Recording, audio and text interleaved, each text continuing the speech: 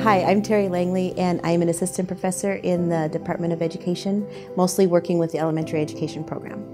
People should study education at Concordia because we hold high standards for our students, and we have the most amazing students that are pursuing education and pursuing teaching that they can learn from each other in so many wonderful ways. But we also have a faculty that nurtures and mentors students in a way to help them become the best that they can be.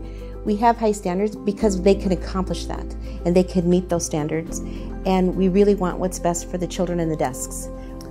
A liberal arts education provides that foundation, that experience, that broadening of experiences and knowledge and perspective that teachers need. Classroom teachers have to provide so many different things to their students.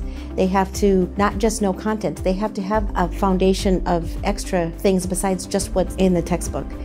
Somebody should be a teacher because it is the most rewarding job that you can ever have, to be able to mentor a child or mentor a student to become better than where they were when they started with you, to help them realize their dreams, to help make their dreams possible because of the things that you are provided for them to develop those skills along the way.